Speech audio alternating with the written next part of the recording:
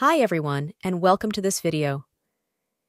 In this tutorial, Julia wants to create social media posts, and she's hoping that AI will help her, so we will be helping her to create 10 different social media posts. So she has already defined the title of the post and the appropriate channel. Now, what Julia wants is for the AI to do the rest of the work. So she wants the AI to also suggest the optimal tone, create an outline, and generate some keywords that are relevant for this article. And last, but not least, she wants to draft the final article. So let's have a look at how we can do this. Let's log in to make.com and open our scenario builder. We will start with the Google Sheets module because that's where our list is. As in our previous videos, we will look for Get Range Values to load all data from our sheet. We first set up the module and connect the right file.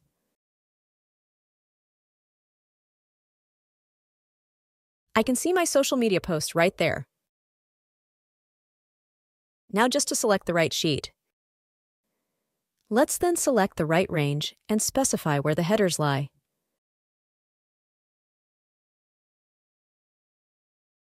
I know my headers are in the first row, so I will make sure to specify this here.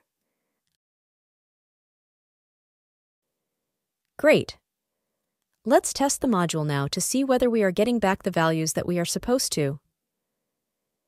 I can see that we are getting the right values. So let's proceed to building the AI part. We will start by generating the keyword for our blog. We look for OpenAI and the action called Create a Chat Completion, which is essentially like sending messages to ChatGPT. Here, you can notice we already have our connection set up, but if you are struggling to set up yours, go back to our earlier video which shows this in depth. Great, let's move on to setting the necessary details. You can leave the method on chat completion, which is again the same as when you are talking to ChatGPT. Then you select your model.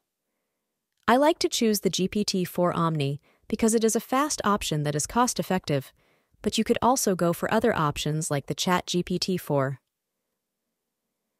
Then I select the role.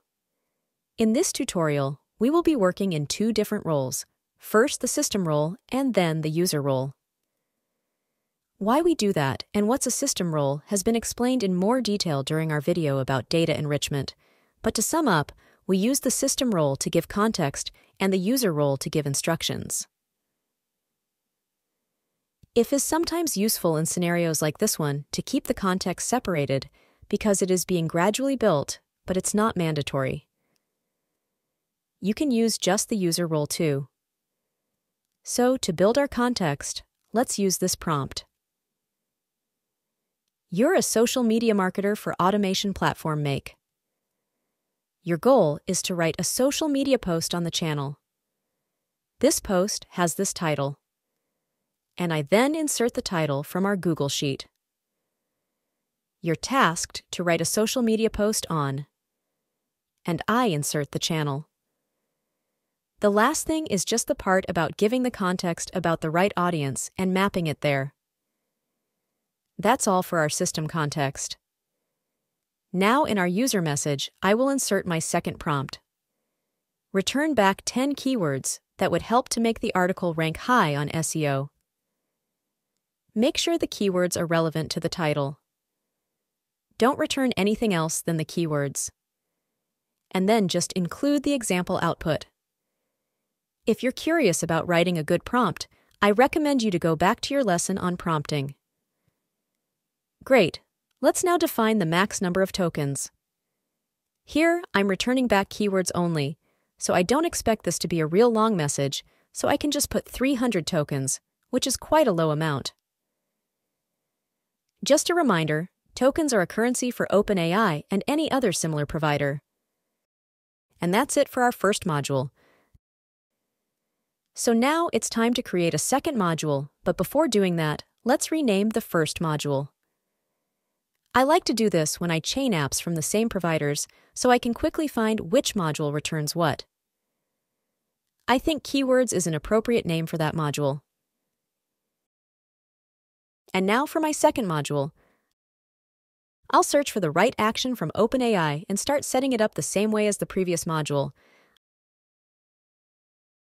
I can just copy the context from before. That's why it's very useful. I'll first select a model and then copy-paste my system prompt. And I'll just add one more thing. I will add the keywords that I generated in my previous module. So let's add the keywords into our system prompt. We can then move on to the user message. In this message, I'll be asking the AI to return back the right tone for the article, which would make the blog resonate with the brand make. So I'm trying to personalize it even further for my use case. Again, I don't forget to include an example of the output, which in my case gives back a tone that is optimistic but professional, needs to be informative but not too long. And that's it for this one. Finishing with renaming the module, and I am all good for this one.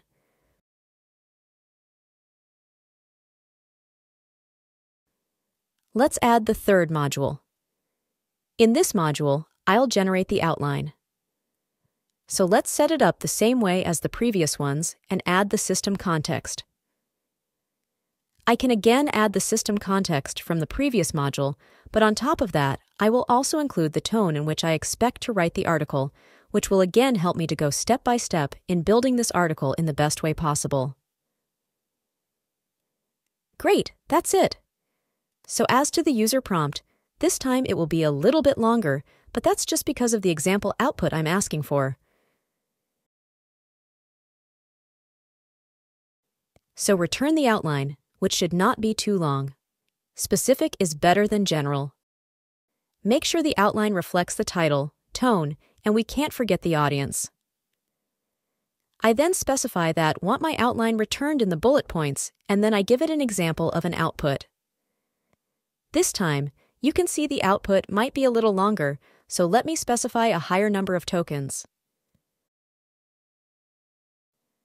And I'll rename my module to say outline.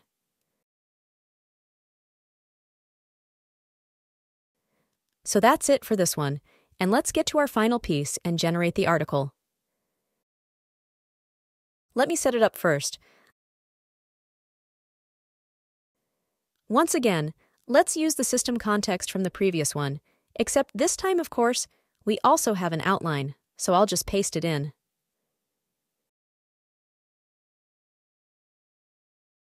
When mapping the outline, I take the result from the previous module.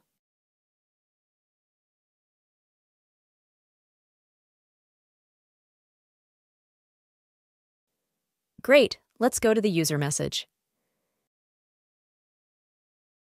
Write a post based on title, tone, keywords, and outline. Be brief and authentic. Again, reiterating not to go too far. Don't return anything else, just the post.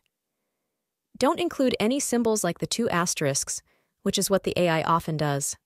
And that's it. I will give a little more leeway with the number of tokens, and I'm all set to go. I just need to rename my module. Let's call it the post. Let's give it a go and try to run this. And I can see that everything is going smoothly, but my Google Sheet is not being updated since I didn't configure my module. So the last thing that I need to do is to update our original Google Sheet. Once I find the right module, I need to set it up. I look for sheets that have been shared with me and then select the one I need. Let's wait until the rest loads up. Great. Now just to specify the right sheet and map the row number.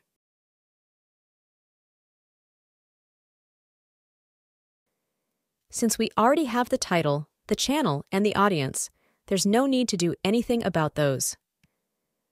Let's now add the keywords. And then we went on by to obtain the tone. So we'll just map it there. And then we obtain the outline. And then the blog post itself. So that's it. Let's save it up and run the whole scenario.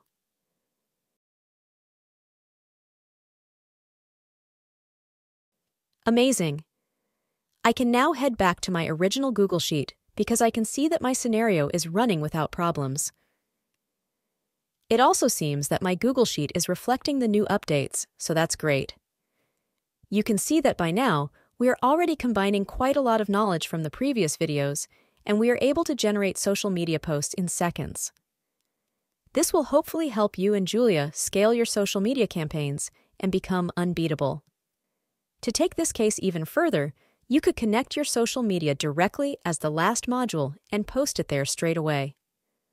Or you could automate the creation of titles and audience for the posts so you don't have to write those manually. But that's up to you. This is all for today, and looking forward to seeing you in the next videos.